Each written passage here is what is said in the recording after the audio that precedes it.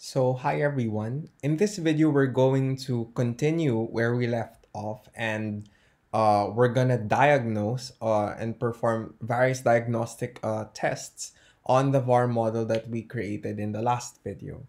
So just to recall, we built our model, okay, which is model Ocon 1, and we specified 4 lags because that was the result of the selection criteria that we had.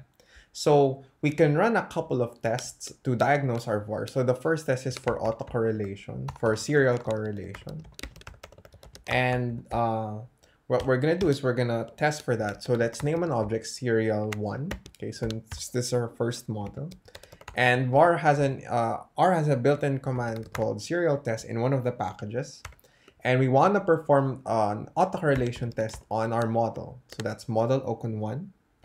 Lags, let's use 12, say for example 12, and just our normal type equals pt dot asymptotic, and that should work, right? And let's display the results of the test. So serial 1.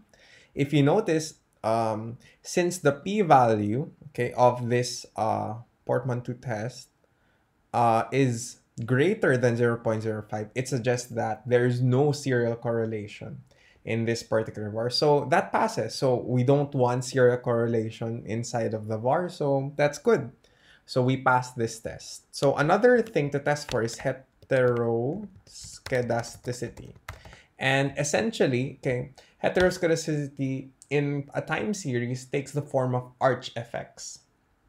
Or it could take one, arch effects could be one form that it could take. And essentially, those are periods of volatility. So we're trying to essentially test for a bit of volatility here. So arch, so let's test for that. So we're going to use something called an arch test. Okay. Model Ocon 1. Okay. Lags.multi is equal to 12. Okay. Multivariate only equals true. Okay. So let's test for arch effects or for heteroscedasticity, and we determine that, okay, notice the p-value is greater than 0.05. So we can say that the model, okay, doesn't suffer from heteroscedasticity. So again, our model passes that test. Now, another test that we can do is for the normal, okay, distribution of the residuals. So normal distribution of the residuals. So that's an assumption. We want our residuals to be normally distributed. And what the command we're going to do does is it's going to run 3 normality tests. And we're going to see if our residuals are normally distributed. So let's say norm 1.